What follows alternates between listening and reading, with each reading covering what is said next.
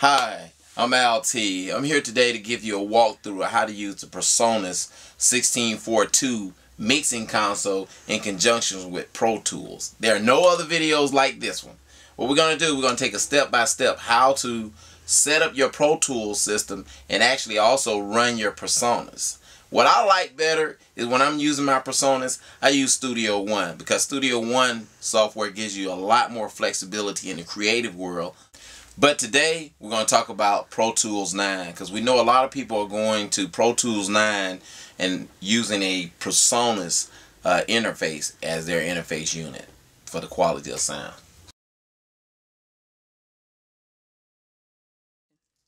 Okay, let's hook up our computer to the Presonus 1642 with the FireWire cable that came in the box. If you look at the video here, we're connected already to the computer. Now, let's see. Here we go. Now we are plugged into the mixing console. Alright. Also, if you're using a Mac product, especially a new Mac product, the FireWire port is an 800 port. And the Presonus 16.4 is a 400. So you may need an adapter to convert that 800 over to 400. Or either 800 cable to 400 to work on the unit.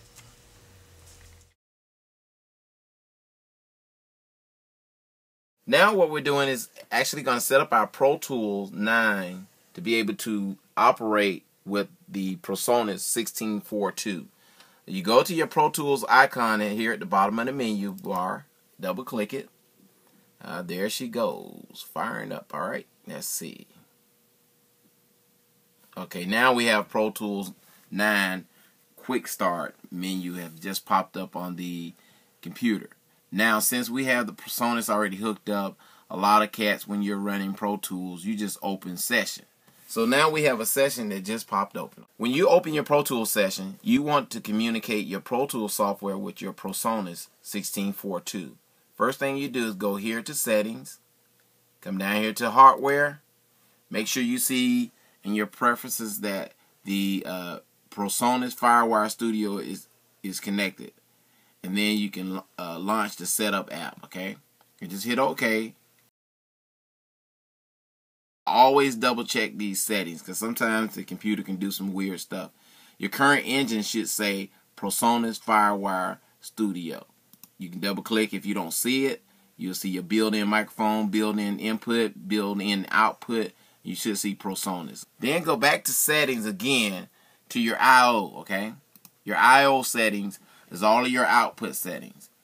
Here's the output settings now. This is something that we did earlier where all your individual outputs are automatically set to 1 to 1, which is output 1 is channel 1, output 2 is channel 2.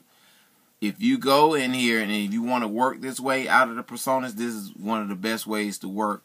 That everything you bring into channel 1 will come out of channel 1. If you have a problem and you don't see your Presonus set up on there, just click your default button and it will pull up your Presonus I/O setting, okay? And you can save that setting. So we're going to close out of here.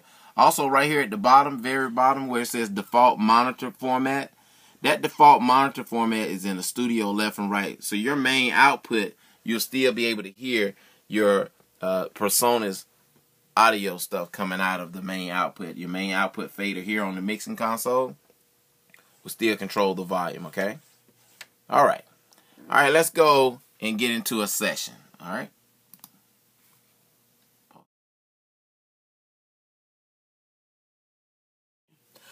Okay, now we're going to create our first track. You go in Pro Tools 9, go to Track at the very top, hit New. Then you come over here in your Track menu. You want to create one track, a mono track, which I'm going to use as bass guitar. You want an audio track, and you want it on samples. And then hit your Create. Now it just created a track, okay, for your Pro Tools to take in the instrument that you're feeding through your Presonus 16.42. Right now, I have this bass guitar plugged into channel 9 here on the mixing board. So I'm going to engage my interface I/O settings to input 9 because I am plugged in channel 9 on the mixing console. Then I'm going to engage my output to channel 9. Now, if I want to hear that instrument, I come back over here to my Presonus mixing console. On channel 9, if I bring channel 9 up, I hear the instrument in my monitor reference to be able to hear what I'm playing. So set the gain structure here on the mixing console. On channel 9, I'm going to set this gain structure so I make sure I get enough signal going to the Pro Tools 9, okay? Alright, here we go. There's good signal there. Alright, alright. If you want to monitor your signal, all you have to do is bring your master fader up on the Presonus mixing console, and you can hear the actual instrument that you're actually playing. Okay? So, here we go. Let's do this. Go to record.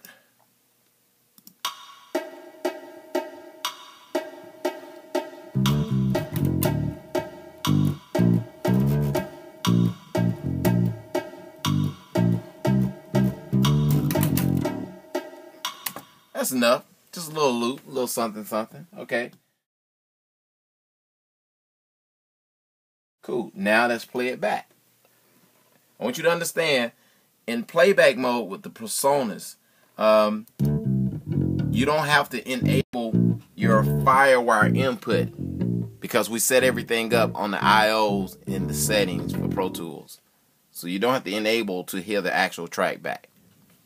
Because right now, we have it set up. Let me go to a different page. Let me show you why we don't have to enable it. If you look at your output is set to master. So your master is coming down to stereo. Now, if we change the master to an individual master output, then it would need to. So right now, we just have it set up that it's coming out of master stereo left and right. Okay? Now, in order to play this audio back, I have to engage again. If you look at my output bus, my output bus is set for channel 1 and 2. I can engage it and have it to come straight out of channel 9. So I'm going to do it in channel 9. It says mono. I hit 9. Now I go up here to my Presonus 1642 at the very top. Engage my FireWire input. Boom. There we go. Now I should be able to hear this track. There you go. That's how you can mix your records with the Presonus 1642.